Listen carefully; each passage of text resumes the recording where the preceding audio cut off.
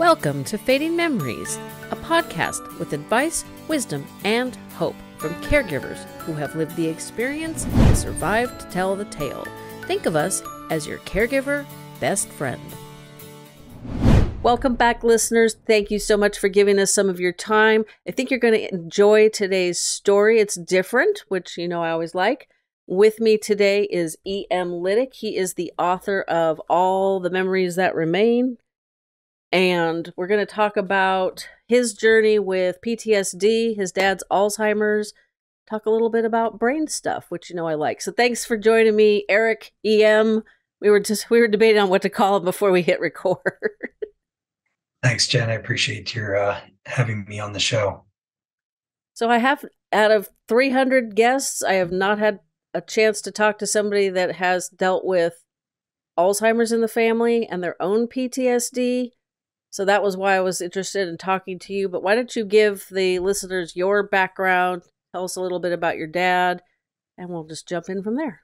Sure. So I grew up in central Pennsylvania, and my parents divorced when I was very young. I was probably 6 or 7, if I recall at the time.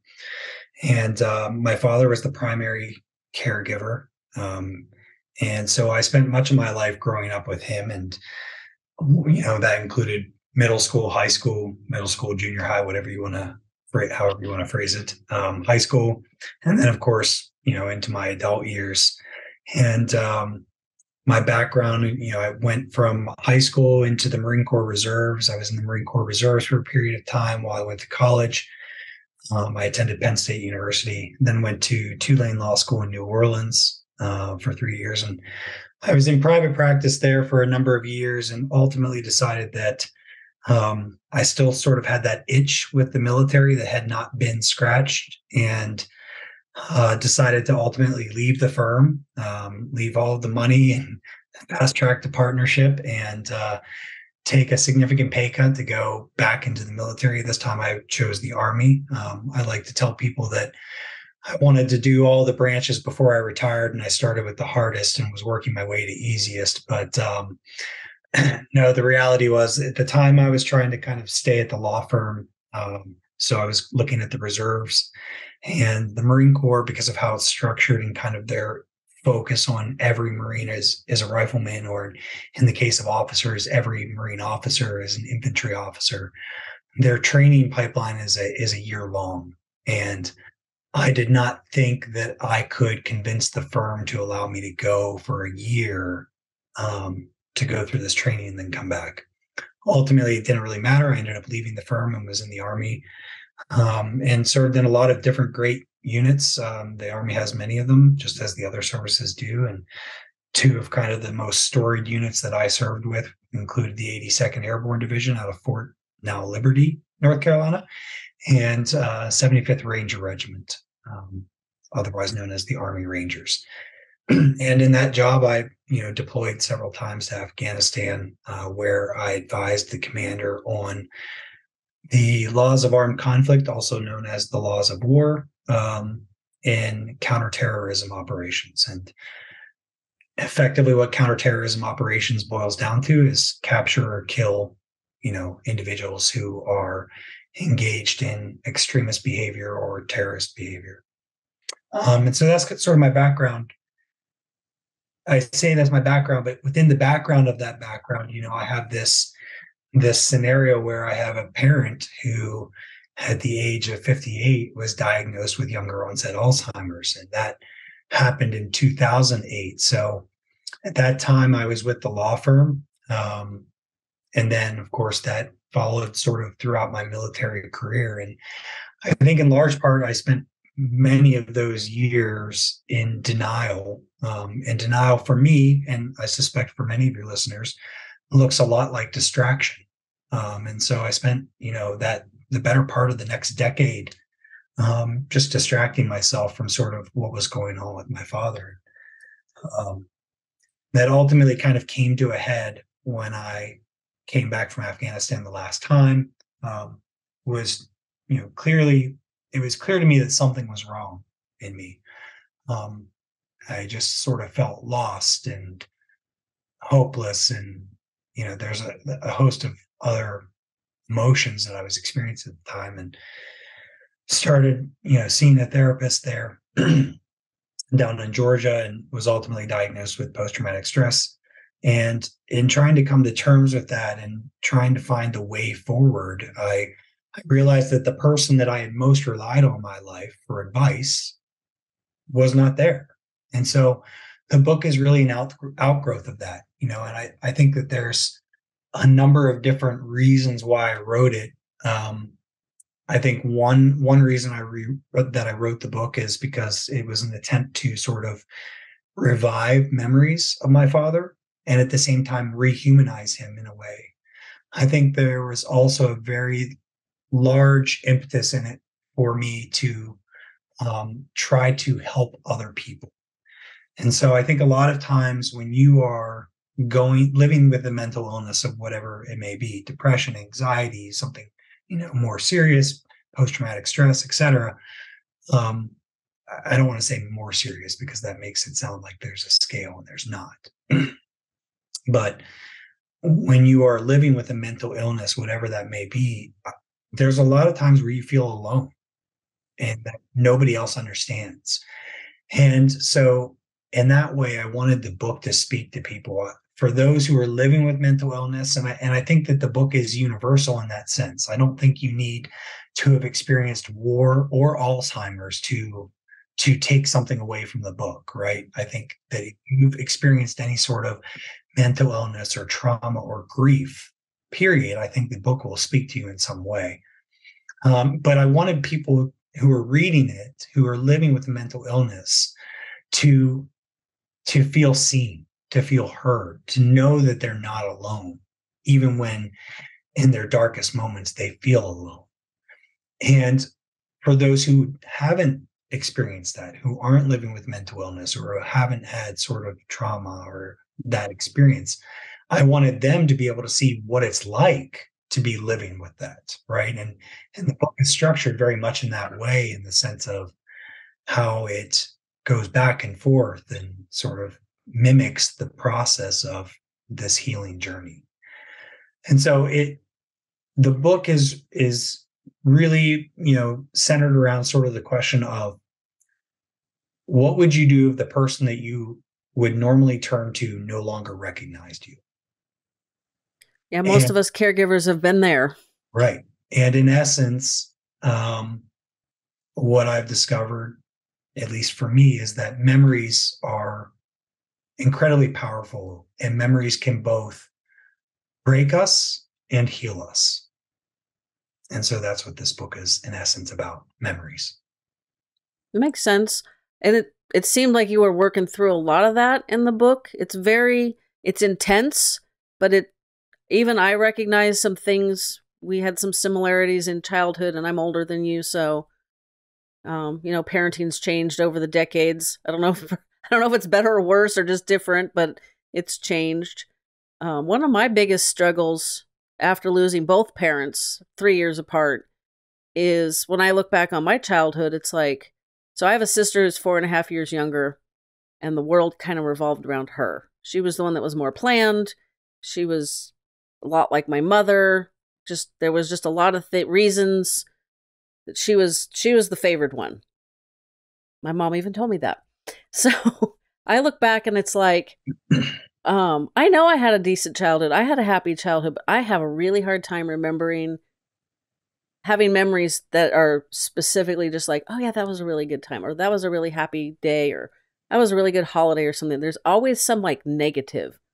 And I wonder if I should work with a therapist to work through that, because it's really frustrating. It's getting a little bit better, but dang, I'm going to have to, as I tell a lot of my listeners, I plan on living as long as my paternal grandmother, who lived to 103. It might take that long for all these positive memories to return. So, I mean, it's incredible how powerful the brain is, right? I mean, there's something to be said about that. To echo your experience, I don't have many memories that I can recall before my parents divorced.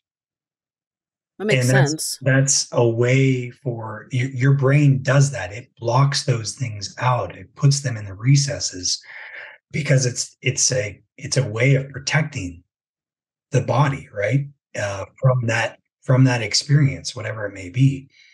But sometimes that brain fails. And that's kind of what happens with post-traumatic stress. There's a line in the book where I talk about the conundrum that I'm facing, right? When I wish to forget, I can only remember. And when I wish to remember, I can only forget. And, so much of post-traumatic stress is this constant reliving, whether it's the emotional reliving in the body or the mental reliving of the experiences that are constantly driving sort of the flight or fight sort of response. And the flashbacks I have are the things that I wish I could forget, but I can't. And then if you ask me other small details about those events themselves, I can't remember them. I can't even necessarily remember the order that these things happen in. And that's because your brain is just in a survival mode. It's not in a mode to sort of retain that information that we might otherwise retain in a happy experience. That makes sense.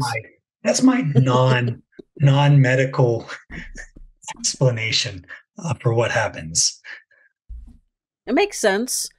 Part of the reason you probably don't remember a lot before your parents divorced is because we don't even generally have a long-term memory until we're about 3-ish.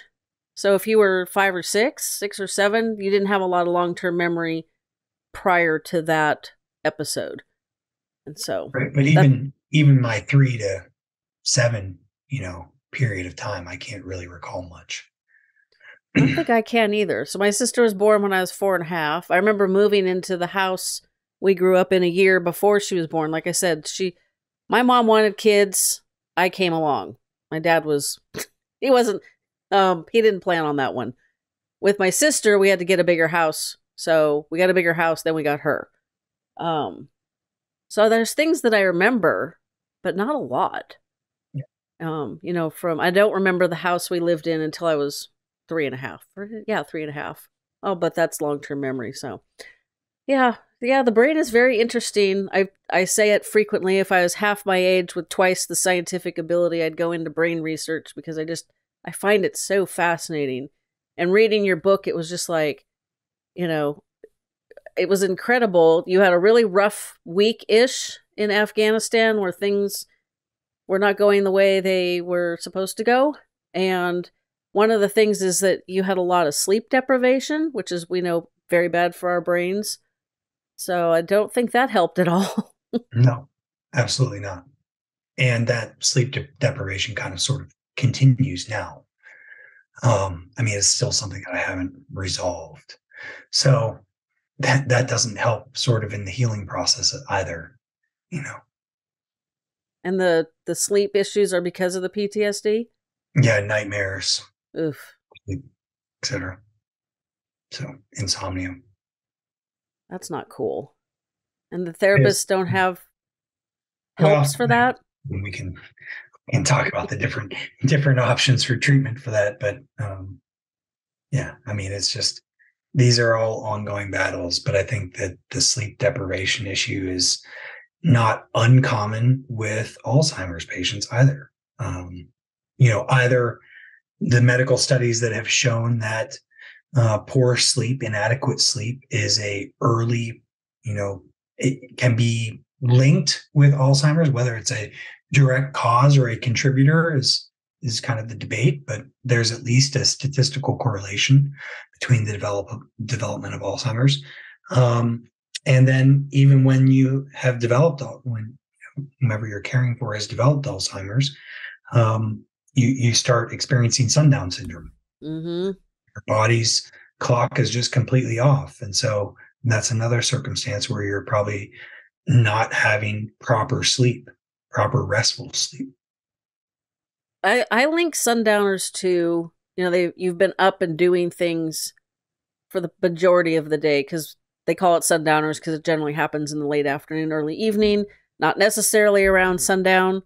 Although I experienced my biggest sundown syndrome with my mom at sundown. It was quite a wild. We were driving from my house back to hers, the back roads through kind of the country, and it was December, so it got dark pretty early. So when we started out, it was light-ish, December daylight kind of, look. And as we drove to her house, which was about a 25-minute drive, it obviously got dark in that amount of time. And oh my God, it was like, she asked me if I liked my house, and I said yes. My house was built in 2007. She said, well, then you should probably pay my grandparents for it. I'm like, okay, they were dead before I was born, so I don't know how they're connected to this house. I mean, it was just the wildest conversations. I was very stressed out. My dad was in the hospital. It was just like, it was literally like I had been transported to an alien planet, and I had no idea what we were doing. But I think it's a lot, Sundowners has a lot to do with just, like at 4 o'clock, I need a snack. I kind of need to take a little break. It's like my brain needs, it needs different. We need to go to the dog park is what we need to do. We just need to like change the scene. And, it's kind of hard to do. And if, little kids get really cranky and obnoxious at the end of the day, they need a little, quiet time. So that's my non-medical opinion on Sundowners. It's like if they've sat around all day, not doing a lot, not having a lot of cognitive stimulation, and, they've just gone through the day, just the confusion at the end of the day is just terrible. So I'm assuming that's something your dad experienced. It is, yeah. Mm-hmm. And then so one of the things that I took away from the book that I was kind of a little bit surprised is how PTSD seems very similar to what we might think of earlier mid-stage Alzheimer's, which I think you've talked about before. But do you kind of agree with that there's kind of some similarities? Like you said, what you want to remember, you can't, and what you want to forget, you can't? Yeah, I think there are some similarities. I think the way I talk about it in the book, and the way I would talk about it here would be from the perspective of the brain forms such an integral part of who we are, right? As individuals, as persons, as the I is the way I think I talk about it in the book. And post-traumatic stress, one of the experiences, post-traumatic stress and moral injury is the other. I don't want to leave that out because it's important in an area that isn't as well known. So for post-traumatic stress and moral injury, a lot of times you can have this loss of identity of who you were as a person, particularly moral injury when there's a betrayal of sort of your personally held mores. With Alzheimer's, very similar, you have this loss of identity as you're starting to slowly lose your faculties, as you're starting to slowly lose that ability to have the short-term memories. And to me, that's striking, right? This notion of the I, the individual, the identity that we each hold dear, being stripped away from us slowly. And the fear that accompanies that, both in Alzheimer's and in post-traumatic stress / moral injury. And to me, that's striking. And there was to some degree, it gave me some insight into quite possibly the fears that he was facing in those early stages, knowing that he was going to, at some point, have no ability to remember anything, recognize anyone, talk, etc. And how scary that must have been, and how alone he must have felt, because it was what made him Ray, right? Just as my brain is what makes me Eric. And so that to me is a very striking similarity. And it boils down to the ability of the brain to remember things, right? Mm-hmm. I don't think we talk about that, what we just said, the identity, the fear, everything you just mentioned. I don't think we talk about that enough as caregivers. I think because it's definitely not the most positive topic, but it's important. Some people I think rush to, oh my gosh, they have dementia or Alzheimer's, and you kind of rush to like handle everything because you're going to have to, and a lot of people are like problem solvers and fixers, and that's just their personality. And then I think other people and I don't say this in a negative way, they kind of cling on to like, this is my mom, this is my grandma, my uncle, whatever, whomever they are, and they really hold tight to who they were, which in some respects is probably good because they're trying to do everything to keep that person and their identity. And I think it's easier for some people rather than others. One of the reasons I ended up starting the podcast is because one of the typical bits of advice for people in the later stages is to, simplify the activities that they used to love. Well, my mom was very creative. She painted, she sewed, she did woodworking up until it was no longer safe because of her memory issues. And so creative things, those were kind of easy for me to come up with. And she was always afraid she'd do it wrong, which like drove me bananas. I don't know where that came from. It's not the way she was when I was growing up. So it was really hard. It was like I had to figure out what her new identity was. And we ended up, as most of my listeners know, we ended up basically going to the park and watching children. I make jokes that we like creeped on little kids because that's kind of what we did, because she was a mom and a grandmother, and that gave her pleasure. And it was much easier for me than trying to do all this other stuff that never seemed to work. So I find it interesting, the dichotomy between, rushing to take care of everything and kind of putting them in a corner, maybe a little bubble wrap, which is not good, versus, like I said, doing everything you can to keep them the person they were. So it's interesting that you kind of had like an overlapping experience. I don't know if that's the right term, but I know you didn't take care of your dad, but you went and visited him regularly. How that must have been like infinitely harder because you were dealing with such a traumatic issue in your own life. I mean, it's hard enough when life was going fine and then boom, this happens to people. That's pretty common. Most of us haven't come back from Afghanistan. I visited him before. So my first deployment this is before I was in the 75th Ranger Regiment, was in 2012 to Afghanistan. And I was, so that's 4 years after his diagnosis. I was visiting him, in those years before my last deployment to Afghanistan. And, you talked about people being sort of a fixer or clinging on. I'm more of a fixer. And that was my approach to things very early on from his diagnosis. And what I'm realizing now is that in some ways in those early stages, by trying to fix things for him or do things for him rather than letting him do them himself, no matter how long it took or how much he fumbled through it, is that I was robbing him of his agency.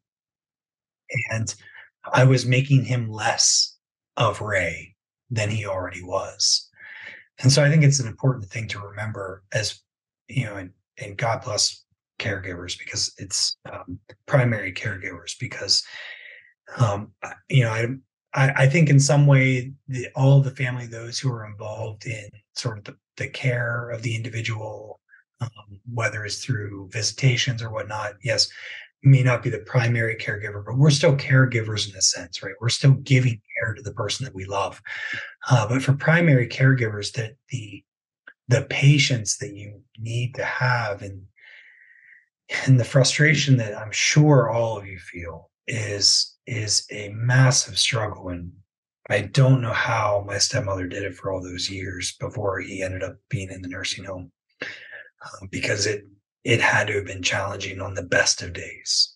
And so it's easy for somebody to say, it's easy for me to criticize myself by saying that, I was robbing him of his agency, but I wasn't the one who was having to deal with this day in and day out on a micro level.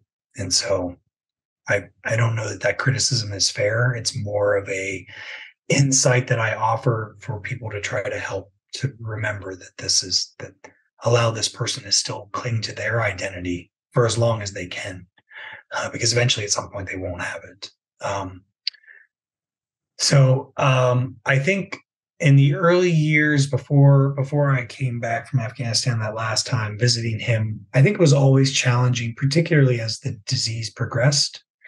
Um, in the early stages, my dad was so a little bit of background about my dad. He had, I think that he was a kid in an adult body um, the entire time he was alive. He I used to ask him all the time as a kid, Dad, what did you want to be when you grew up? And his answer to me without fail every time was, I'll let you know when I grow up. And that sort of embodies his personality. He was a clown for the Shrine Circus. So he liked to drink quite a bit. There are many stories I've heard about him that I'm shocked that he had not been arrested at some point in time for the antics that he and his friends pulled.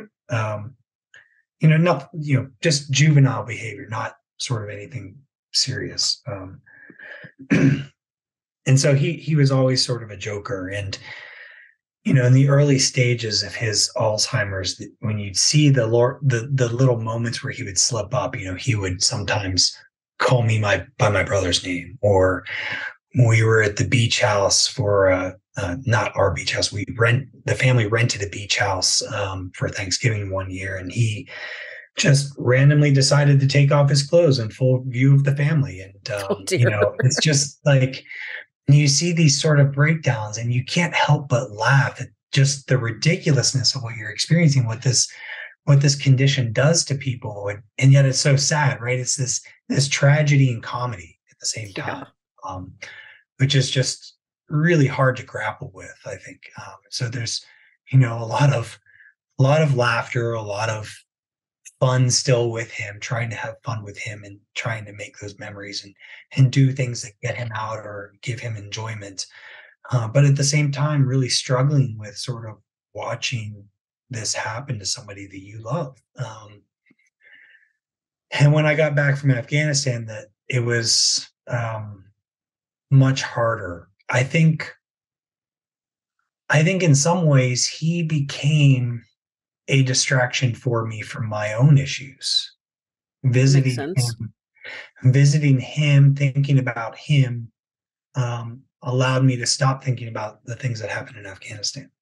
No matter what the situation, his condition at that point in time, he hadn't been walking for a number of years at that point. He didn't really open his eyes. He never talked.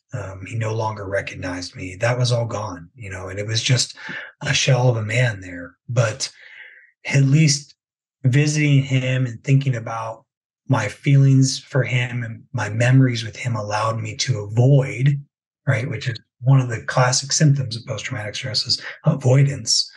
It allowed me to avoid sort of thinking about the experiences that I had in Afghanistan. And when I was writing the book, the parts that I wrote about him and his experience with Alzheimer's and my observations of his experience were infinitely easier to write than anything with Afghanistan. I've told my wife many times now that I feel like scratching below the surface of my experiences in Afghanistan is the hardest thing that I can do. And writing that is just like pulling teeth. So, I think in some ways that was my way of avoiding thinking about Afghanistan, was to think about his condition. And so I don't know that answers your question without me rambling along quite a bit, but welcome to the inside of my brain. Well, no, it actually made sense. There was something. Well, so you said your dad was kind of always a kid at heart. My parents were all very uptight. And so there was, because my mom didn't recognize me either, when you lose 100 pounds, it's not a surprise. I mean, I barely recognized myself when I looked in the mirror. And that made it easier to accept that I'm like, there's no way she recognizes me, because like, it just doesn't even make sense. Mm-hmm. If you hadn't seen somebody for a few years and they've lost over 100 pounds, I had people that were like, oh my God, that's you. I mean, people that hadn't seen me for a while. So it wasn't a shock when I confirmed that my mom didn't remember that I was her older daughter. She thought I was her best friend, so okay, not such a horrible demotion, maybe a promotion, kind of depended on the day. She Depending always upon the told day. everybody, "I've known her forever." And it would be like, "Yeah, you think?" Like maybe my whole life. It's just like, You those were kind there of the day moments. I was born. Yeah, pretty much. And I would say that, and she would just kind of look at me like, "Well, whatever." But she wanted to sit around and talk, which would have been fine if you could have had a conversation with her. And like I said before, I could not simplify activities that she would have normally enjoyed because she was always afraid of doing them wrong. So we always had that stiff formality, which I really regret because there was not like, holding of hands. There was no like intimacy the last 3 years of her life or even longer, because it was just part of it earlier before my dad died was just, it was kind of, maybe it was like, it was easier to keep her a little bit, not at arm's length, but half an arm's length. Because it's like, okay, you're very difficult to deal with. I only have a certain amount of time to deal with you. So we got to go. We got to take the route that's going to get this stuff, whatever we need to do, get done. Like my parents' doctor was literally down the hill from my house. So they would come from the doctor's office, and my dad, who had all kinds of health issues, would literally just kind of flop in the chair and just like abandon my mother to me, which was fine. But sometimes they'd show up early and I wouldn't be ready. And so it was hard. But taking her to the park to watch kids or wherever kids, congregated, we'd go to the library in the inclement weather. That was great. But getting her from the car to the bench or wherever, that was awful because she walked watching her feet. She walked 10 to 15 feet behind me. Anybody that's listened to enough episodes knows that was a giant frustration. I would slow down. She would slow down. I would stop. She would stop. She would not walk arm in arm. I had a past guest who basically realized my mom was the oldest of 4. And that was probably her way of keeping an eye on the kids. I'm like, man, I really wish I'd known that when she was alive. So it's like, it's so hard to, to give them their agency and to be as independent as possible and still maintain your life. And it's like, oh my God. And, you're visiting your dad before the last deployment to Afghanistan. Nobody gives you a roadmap of how to deal with it. Like, don't bubble wrap them and stick them in the corner. That's not good. But don't leave them on there. I mean, it's just like, that's one of my soapboxes. Stand on the soapbox. We need to educate the entirety of society on what aging is like, what dementias and Alzheimer's is like, because it's only going to get worse. Population is aging.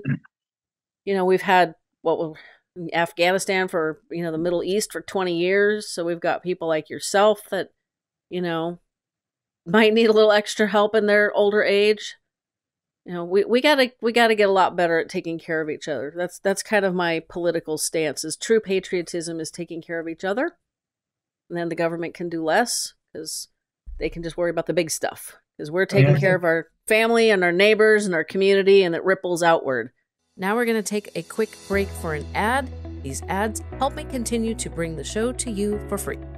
When I learned that despite eating as healthy as possible, we can still have undernourished brains, I was frustrated. I also live in a farming community, so I'm aware that our food isn't grown as well as we need.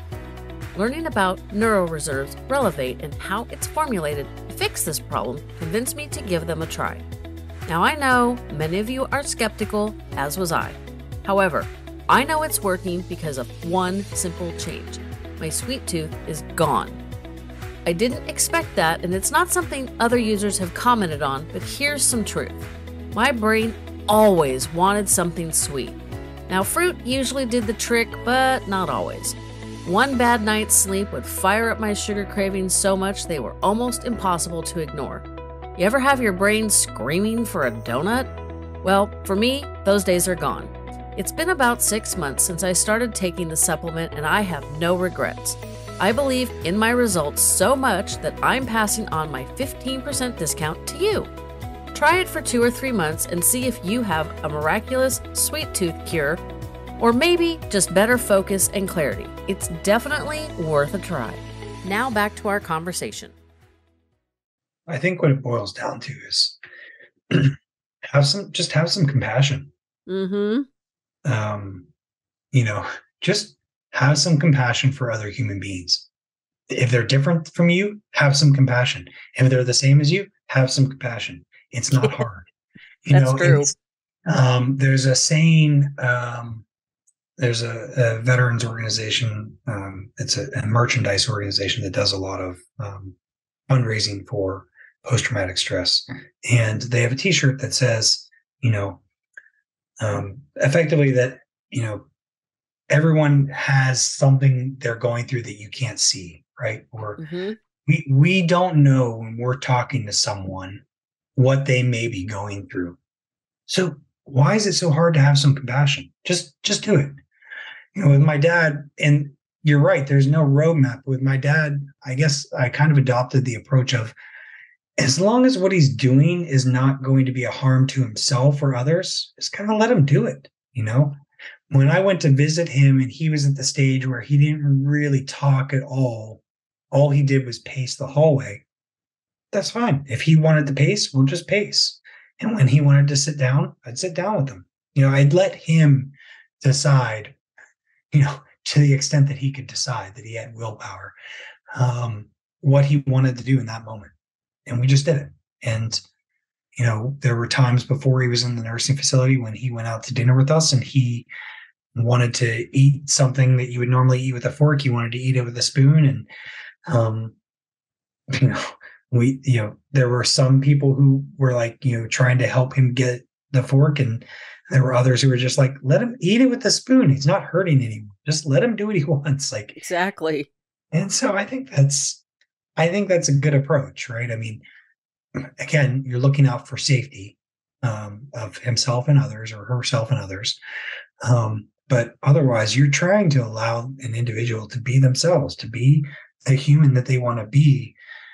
Because eventually you're going to cross that threshold where they can't make those decisions at all.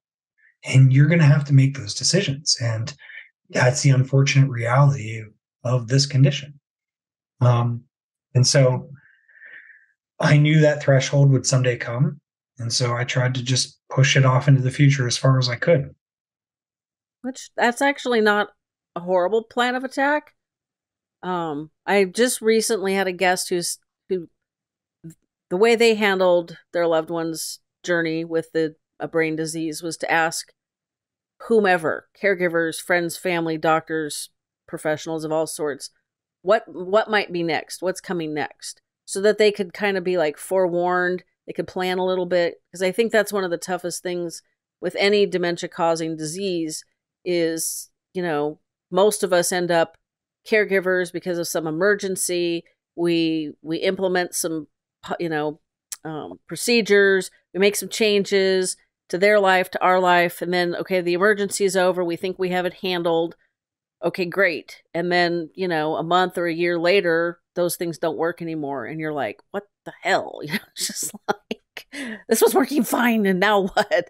And it's just, you're constantly chasing the progression, and that's hard. It's much better to ask, what might be next? I don't think that's a bad idea. I am certainly a planner at heart. Me too. I mean, when my dad first got the diagnosis, the first thing I did, and remember, I was at a law firm at the time, and I'm a lawyer by training. The first thing I did was told him and my stepmom, you need to go get your wills done if you haven't already, or get them updated, because at some point you won't have the mental faculty to make a decision with respect to your will. And if you make a will at that point in time, it's going to be subject to challenge by anyone who knows about your condition and wants to hold this up for whatever reason. So I am a planner at heart. I think with that, the caution I would give is still maintain flexibility, right? Because there's so much. I think we have generic, sort of stages of Alzheimer's, right? I think some people say there's 7, some people say there's 4. I may be jumbling that up, but whatever it may be, there are a number of stages of Alzheimer's with sort of like what happens in those stages. But just as every person is their own person, every person is an individual in healthy times. They're their own individual in sick times as well, right? And how one person may respond during the third stage of Alzheimer's may not be how another person responds during that same stage. So planning is important. It's a valued sort of approach, just with the proviso that just be prepared to be flexible to the extent possible. Definitely. I think this disease teaches flexibility and patience to a great degree. Oh, yeah. I think it beats you over the head with it, whether you want to be patient and flexible or not. Most days you don't want to be. There's just days when you just want to get crap done. Put on your pants. No, I don't want to take 2 hours to do this. Just put on your pants. Exactly. And with my mom, the more help she needed, the more combative she got. That was fun. Mm-hmm. Mm-hmm. So, My father. it's pretty typical. And some of the things I wish I'd known early on. So my mom had lost a tremendous amount of weight. She had clothes that were like 25 years old, 30 years old. I was like, that woman had so many clothes. She had like literally one huge closet, I think was like at least, I think it was 8 feet wide and it was double hung. And then she had the closet that was in my childhood bedroom, which was a standard size closet, which was also double hung.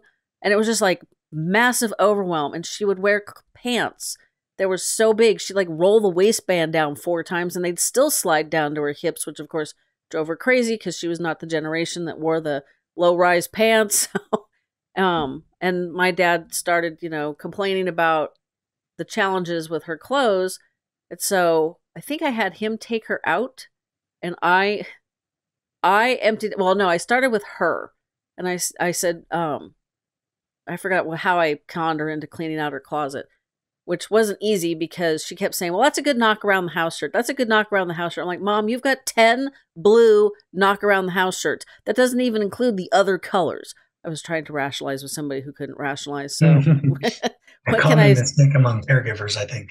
Yeah. Well, it's like, we are generally rational people, not always, but for the most part.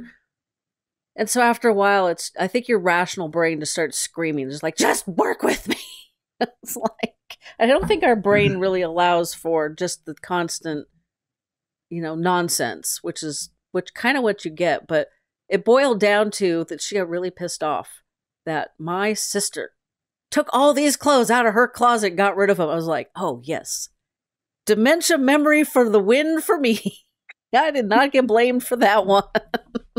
But she still had so many clothes that she literally wore the same things over and over and over because they were accessible, they were easy, they were familiar. And when we moved her into memory care, she literally had like a 2-foot wide closet, 2.5-foot wide closet. And even that had too many clothes in it. So I'm in Northern California, so we don't really have seasons like you guys do back there.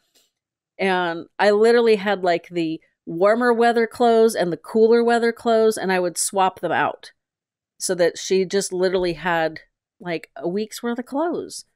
And it just got so hard. And of course, the caregivers in the communities, the memory care communities, don't get paid enough. They're not trained enough. There's not enough of them. And so, instead of learning tricks to get them dressed properly in a short amount of time, they just have to get a little physical, which is unfortunate. But I learned too late. If they have an item of clothing they like, buy 5 of them. This works really good for men. Dad likes jeans, buy 5 pairs of his favorite jeans. He likes those plaid shirts, but 5 of those blue plaid shirts he loves. And then he's always got the same outfit, even though it's not the same outfit. I would have loved to have done that with my mother. You'd buy her new clothes and she didn't recognize them as hers, so she'd literally give them away. It was so much fun. But one of the things that we talked about, and we're kind of running a little short on time, is the wanting your parent to guide you through what challenges you're going through, whether it's your parenting journey or your journey with recovering from PTSD, which sounds like is still ongoing. That's kind of also a big theme in the book is your parent is there, but they're not there. Is there a way you kind of coped with that, or you just kind of muscled through? The way I coped with your dad being around, but not being dad? I think the way I coped with that was to think about memories. I think ultimately that's what it boiled down to is just, the memories of experiences that I had with him or that my brother and I had with him and sharing stories like that and talking about him. That was my way of sort of dealing with his absence. Um, the book, a significant part of the book deals with his letters to me. So in 2000, when I went through Marine Corps boot camp, my dad, like many dads and many moms throughout the country, wrote me all summer long as I was in boot camp, wrote me letters. And for whatever reason, um, I saved those letters. Not only when I left boot camp, I didn't trash them, I brought them home. But then, you know, at that point, 8 years had passed when his diagnosis came through, and I still had the letters. They were at home in Pennsylvania, and I picked them up, and I kept those letters, through various military moves for the next decade plus, and I started going through those letters again, and I think that's what sort of revived those memories. I talked at the outset about reviving his memories and sort of reviving memories rather of him and sort of rehumanizing him. I think the letters were a way of reviving those memories that I had forgotten about. But in his letters, he sort of offered the generic fatherly wisdom that we all hear, right, growing up, or maybe you hear it from your mother, whomever it may be. And when I was 18 years old, that was just like toss away, lines, oh, you're in my thoughts or prayers, or, keep your chin up, right? Those just cliches or platitudes, right? Right. But as I started going through them after Afghanistan and sort of with some more experience behind me, I started to realize that there were deeper meanings to the things that he was saying in those letters, things that I wouldn't have understood at 18, but that I had a better understanding of now. And that was for me sort of his advice, how I was able to have a conversation with my dad, even though he couldn't have a conversation with me. I was having it through those letters. And that's sort of what the book is framed around, is his letters. And, um, I don't know that I've ever come to grips with this very unnatural desire to want your parent to die. And I think a lot of people are afraid to admit that, either out loud to others or even to themselves, because it's so unnatural, right? We don't want our loved ones to die. That's not what we want. But the reality is at some point, he was already gone. He wasn't alive. He was living, yes, but he wasn't alive. And there's a big difference. And at that point, it was just a desire for his suffering to end, for him, this just laying in bed, effectively comatose, for all of that to end.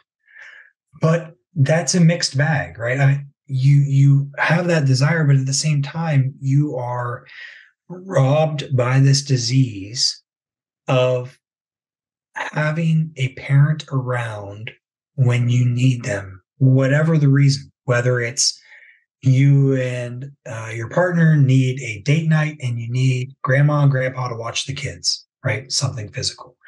Or you have a 3-year-old child that is doing X, Y, or Z, and you need to talk to mom or dad about, what did you do back in your day when I was doing this at age 3? Give me some parental guidance, some wisdom here on how I can handle this unruly child, right? But they're not there for that. And I think that that's the takeaway, right?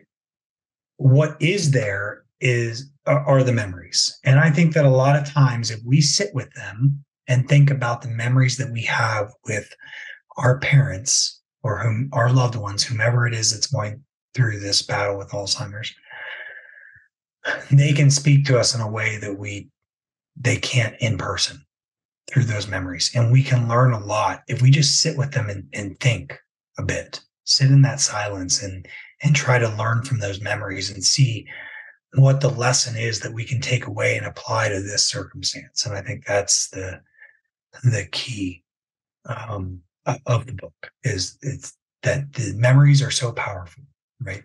They can both break us and heal us, and that's the essence. I do want to say one thing before we close because I know we're running short on time, and now I'm blanking on it. I'm having my own moment. End of the day, mind Yeah, overload. this is this is the sleep deprivation for you. Mm.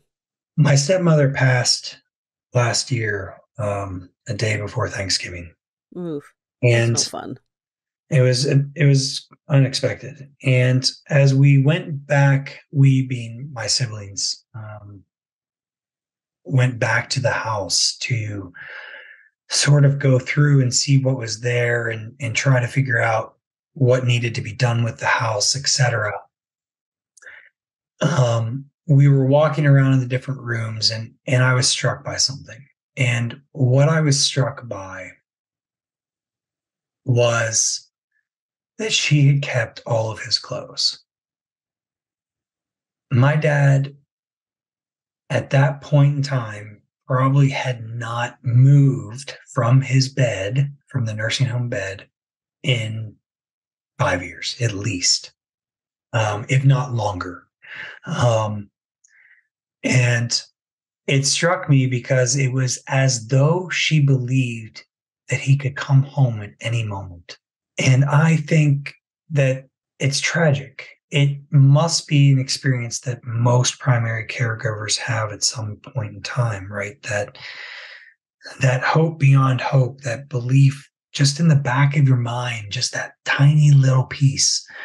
Maybe something will change. Maybe they'll come home. And at this point in time, without more research, I think that's where we're at, unfortunately, is that that's not going to happen. Hopefully in the future, we get to a point where this is a disease that can be cured or, prevented. Yeah. But we're not there. And the No. reality is that he was never coming home. But she kept all of his clothes as though he were. And I think it just broke my heart because I am sure there are times where she wanted to wring his neck, right? To use a phrase that my parents would use growing up. But at the same time, there was that love there that sort of never died. And that longing and yearning for someone that was there at the end of your own life and who wasn't there anymore, and you wanting to hold on to that. And I guess my point to caregivers is I see that pain, I hear that pain, but don't go it alone because you're not alone. There are others out there who have experienced the same thing, who know what you're experiencing, and who can be there with you through that pain. Yeah, I experienced like the flip side of that coin. So my dad passed away because my mom had bounced from my sister's house to my house to her home where her younger sister took care of her. First off, bouncing them around is not good. It was absolutely clear she did not respect me as an adult that was in charge of my own house. So I knew very clearly that after a week of living with me, one or both of us would be dead. I knew that it was not an option. So my died March 2nd. My mom moved into memory care March 16th. That felt terrible. Then we had to clean out their house so we could rent it. And you're getting rid of all of these things, all of these physical items that have memories attached to them. And, you don't forget the memories just because you get rid of the stuff. That was hard. And then when she died, and we moved her to memory care, she had way less stuff. And then when she died, like the photographs are on the wall, everybody had their own version. The clothing, they dispersed to other residents.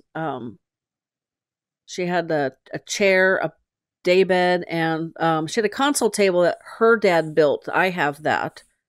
But everything else was just like, you just get rid of it. And it feels like you're getting rid of them. So that's probably why your stepmom didn't get rid of his clothes, because it was like getting rid of him. Yep. I think that's fair.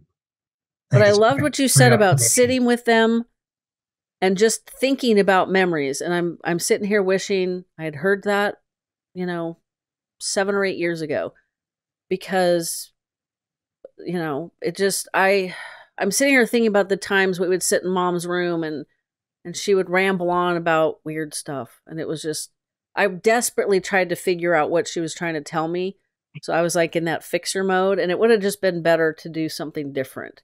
So I love what you said about just sitting there and thinking about memories as a way of letting them communicate to you. That's beautiful. And that's what I would like for the caregivers to really take to heart from this conversation, because I think that might actually really help. Might have helped me with the childhood memories that I'm struggling to find the positive ones. So that's, I think that's perfection. That little nugget of advice is perfection. Thank you. I will consider my day complete now. Well, good. So before I let you go, how are you doing right now? Every day is a challenge. Some days are good. Most days are not. But it is a process to continue working through. I think the important thing, and I think this is another saying that could equally apply to Alzheimer's and the process of Alzheimer's, is healing, or, sort of coming to terms with the new normal is not a linear process. Nope. It's not A to Z. It is A to 5 to, S to 9 to 2 to etc. Right? It's just all over the place. And I think that's something to always keep in mind. There are steps forward and 10 steps back and 6 steps to the side, and then, another step forward. And that's sort of the process. And I haven't given up on it. It's a long process, I think, but I'm lucky to have a very supportive wife and very supportive family around me as I go through it. Well, I hope the healing happens sooner rather than later. I am sorry that international law was your passion and it sent you to Afghanistan to do things that none of us had actually been aware of until I read your book and met you. So I don't want to say thank you for your service. I know that's not necessarily like the best term, but I don't know what else to say. So my dad was a Marine for 4 years. So is it booyah? Semper Fi. Oorah. Semper Fi. Oorah. Yep. Oorah. Okay. It's been a while since I've been around his friends that were also Marines. Yeah. Well, you can tell them apart from everyone, right? I can still tell Marines from the group. Once a Marine, always a Marine. That's right. Yep. Even if you decided to be an Army Ranger later on. I'm sure. I know that a lot of my Marine friends gave me grief when I went to the Army. So it's part of that brotherhood and sisterhood, right? That you just want to beat up on your siblings, and the branches are all siblings. So, but that makes sense. That's part of it, and that's what's the shows the love. Right? That's show love. So that's a wonderful place to end. I appreciate you. I appreciate the book.